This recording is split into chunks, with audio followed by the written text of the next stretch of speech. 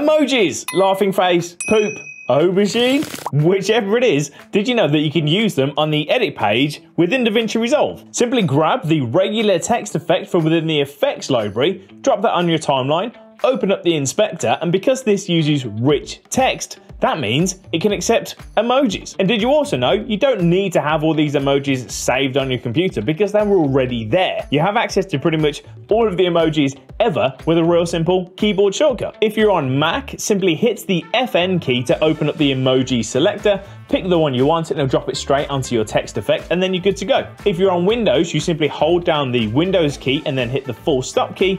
That will open up the Windows version of the emoji selector, select the one you want, it'll drop it straight on there and you're good to go. You can then resize it, rotate it and reposition it as you need. Now, quick tip, on Windows I found that when you make it too big it does seem to do some weird things, so I prefer to resize it using the standard settings transform tools rather than changing the size of the font within the actual text itself. But have a play with it and see what works. You can use them for memes and all sorts of other fun stuff within your videos, or creating a real quick text style pop-up like this. And it's really easy. Give the text effect a click on your timeline, open up the inspector, and within the title section where you've got all of your usual settings, scroll right to the bottom until you see background.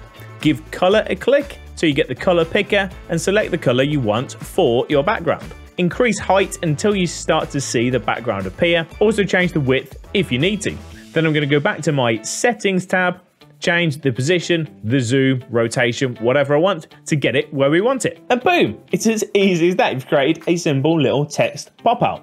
If you need to create more of them, simply click the effect on the timeline, hold the Alt key and drag to a new position to create a duplicate like so. Change the position, the text and the color and job done. You can duplicate this as many times as you like. Plus, they're also really useful to have if you're creating your YouTube thumbnails within Davinci Resolve, which I made a video on up here. So go give that a click if that's useful to you as well. Anyway, that's it for this one. Thanks for watching. Until next time, see ya.